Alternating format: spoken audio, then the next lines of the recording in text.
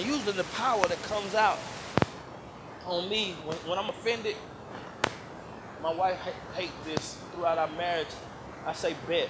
I don't know, my brother used to say it when I was growing up, and I do something to him, he'd be like, bet. That means I'm not gonna get you now, I'm gonna get you later. And I'd rather you get me now because I don't know when you're gonna get me later.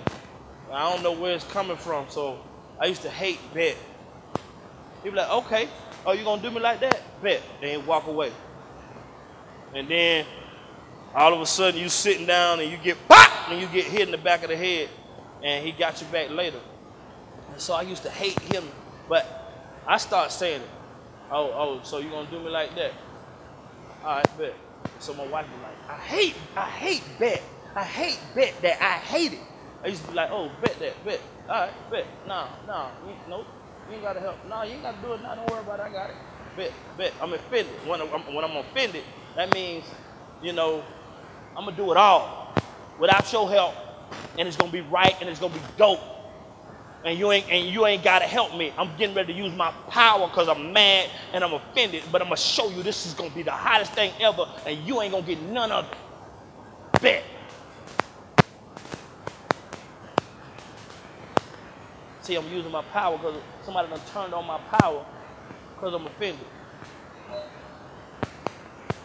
Turn on my power because I'm offended.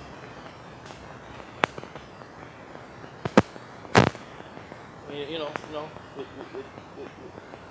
you dress a certain way, and somebody offends you about what you're wearing, and now all of a sudden you showing up in wedding gowns because you want to look gorgeous to prove people wrong.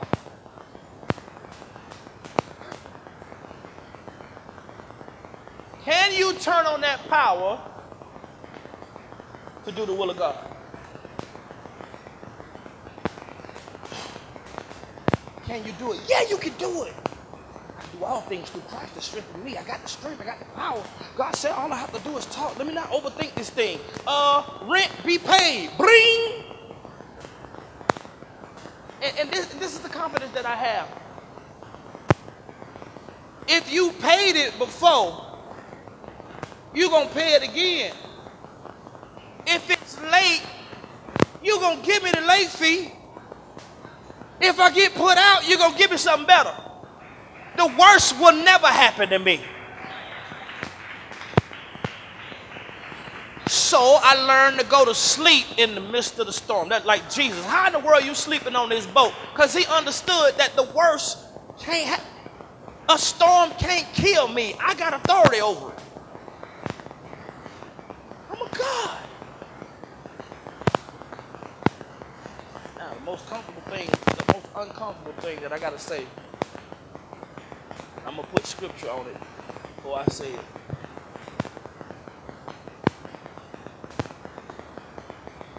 And then I want y'all to see something. All right. Proverbs.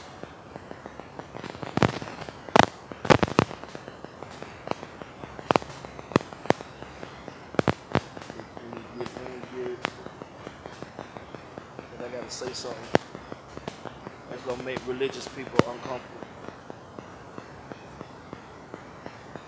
And I ain't about doing religion, I'm about doing what God tells me to do. I'm worried about that. I mean, if you can't see, we doing church in a warehouse, we eat nachos in church. You got to know that I'm out of the box, that's out of the box. You know what I'm saying? 82:6. I'm sorry, not Proverbs, Psalm. I'm looking at Psalm, I'm saying Proverbs. 82:6. Right. Now, I'm kind of, I want to read the whole thing. I'm gonna start at 82. God standeth in the congregation of the mighty. He judges among the gods. So my first question was, in my version of it, there's a big G, God standing in the congregation of many, he judges among, and then there's a little g, gods. So my first question in my mind was, well, who are the other gods? Okay. How long will ye judge unjustly and accept the persons of the wicked? So he's pretty much saying to these other gods, how long are you guys going to judge unjustly and accept the persons of the wicked? Then he says, man, defend the poor and the fatherless. Do justice to the afflicted and needy. He's talking to the other gods. Deliver the poor and needy. Rid them out of the land of the wicked. All right, so the big G is telling the little G's to do something. They know not, neither will they understand. They walk on in darkness. All the foundations of the earth are out of course. I said, ye are gods, and all of you are children of the Most High. You shall die like men and fall like one of the princes. Arise, man. O God, judge the earth, for thou shalt inherit all nations. He is talking to men. The big G is saying you are gods. You're a god. I read a post by T.I. and I was like, man, how in the world you get this revelation before church? He's standing with Jay-Z and he's standing with Puffy. Standing with Puff.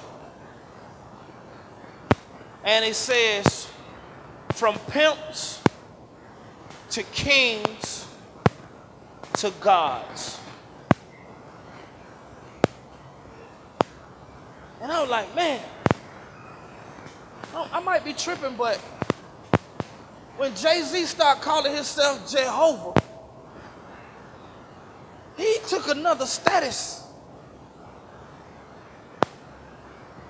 Now, who he served, that might be a dilemma in my mind. I don't know if he served God through Jesus. I just know that God gave men authority and he called himself a God and people respect him as that. The power of life and death is in the tongue, and those that love it shall eat the fruit thereof. As a man thinketh in his heart, so is he. So if you think you are God, then people start treating you like one.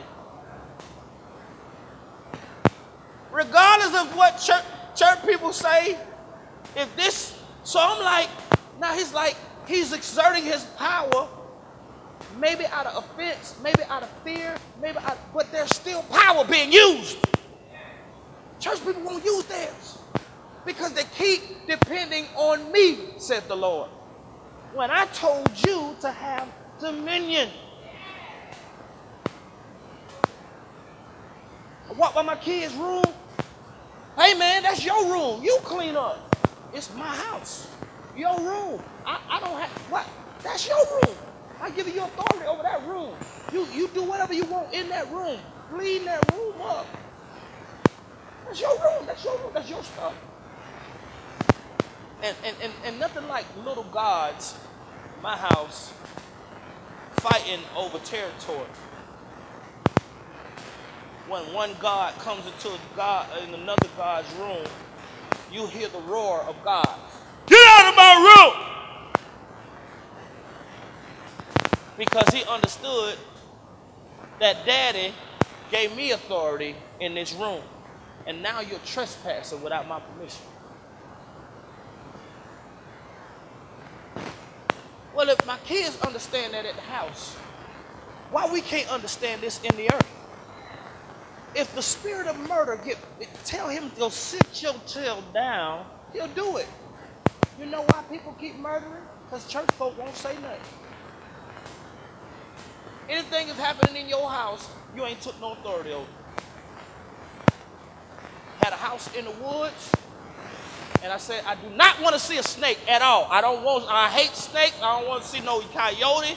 I don't want to see nothing. I'm in the middle of the woods where I don't want to see none of them. I know they out here.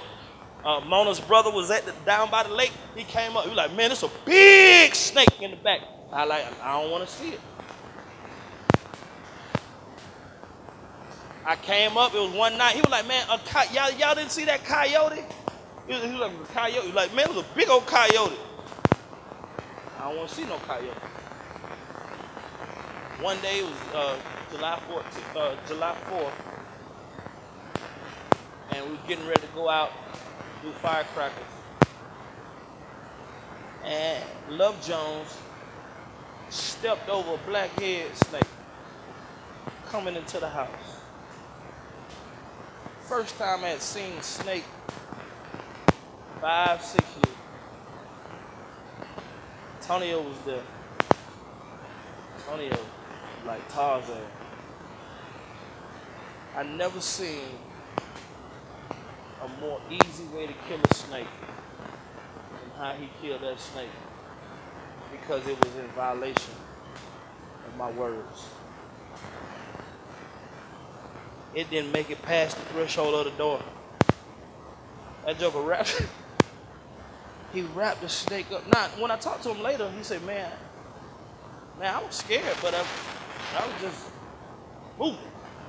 I don't know how I was moving. I don't know how I did it. But what he did was snake came in, he wrapped the snake up in the rug, took it out, chopped the rug up with the shovel.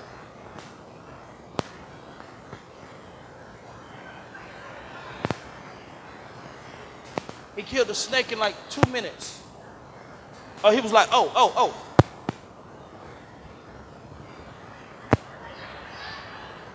I was like, I know he did. But I can't even remember what the snake looked like, because that quick my words came into action. I said, I don't want to see a snake. And so what I'm saying is, even if my words don't fall to the earth, I get offended like I'm a God. And say, God, or angels, or whoever missed that assignment, get on your assignment. I said no snakes. That's how I'm talking to the earth. That's how I'm talking to as a God. Now, I didn't call you a God. The Bible said, ye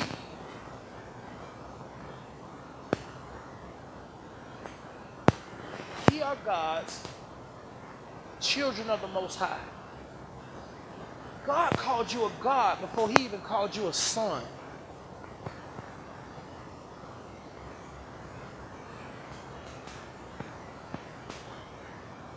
He called you a God before he called you a son.